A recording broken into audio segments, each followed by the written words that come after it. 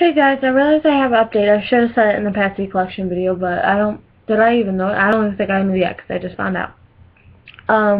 My baby, the new one that you got there during the contest for, her artist is like moving and stuff, so she's not gonna be doing her for like a month or two, which is okay because it gives me time to save up some money because I gotta pay my phone bill and stuff. So it would have been like the end of next week, and then I would have only had like $20 left, and it's just better anyway.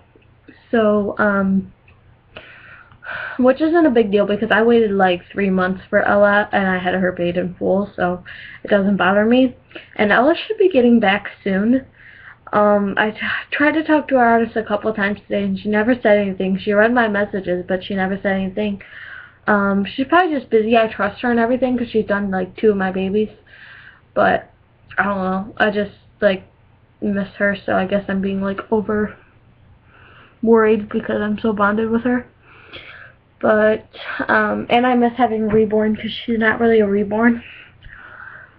I still love her, but she's not a reborn, so she's not like cuddly and she doesn't move right and all that stuff. But I still love her. So her name is going to be picked out for her. It's going to be Rain Dana. Rain, I don't know where I got that name. I saw her and I thought she really looked like a rain. Her kit's name is not Rain, by the way. It's just her name that I'm naming her. It's R-H-A-Y-N-E. And then Dana is D-A-N-A. And her middle name comes from her auntie Shanine. Because Shanine's middle name is Dana and Riley's middle name is Cherie, which is my first name. So, and my toddler's name was Lillian Neen. I was going to use Shanine, but Lillian Shanine would have sounded too long, so. And so would have Rain Shanine, so I just did Rain. Well, she suggested Rain Dana.